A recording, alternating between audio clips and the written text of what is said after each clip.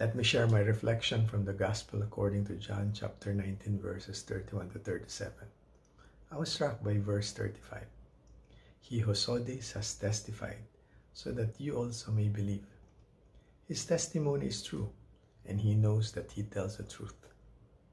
Today is the solemnity of the Sacred Heart of Jesus, the heart of Jesus where blood and water flowed when it was pierced by a Roman soldier.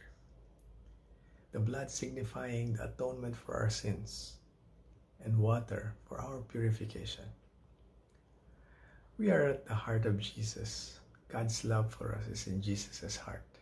Jesus gave his heart for us to atone for our sins, to save us and purify us, to be worthy again, to be in the Father's presence.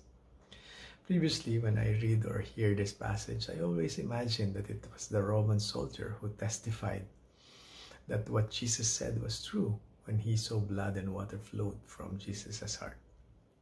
Only today that I found out that it was the evangelist John referring to himself in the third person.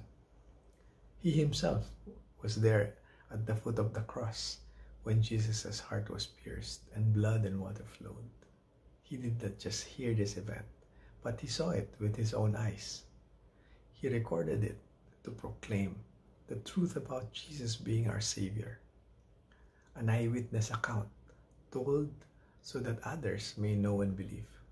I believe the gospel is reminding me today to be like John, who does not or did not keep to himself how he saw the wondrous deeds of Jesus.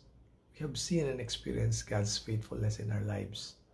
We should not keep them to ourselves, but continue to testify to what we have witnessed firsthand, so that others may also believe how great and true our God is.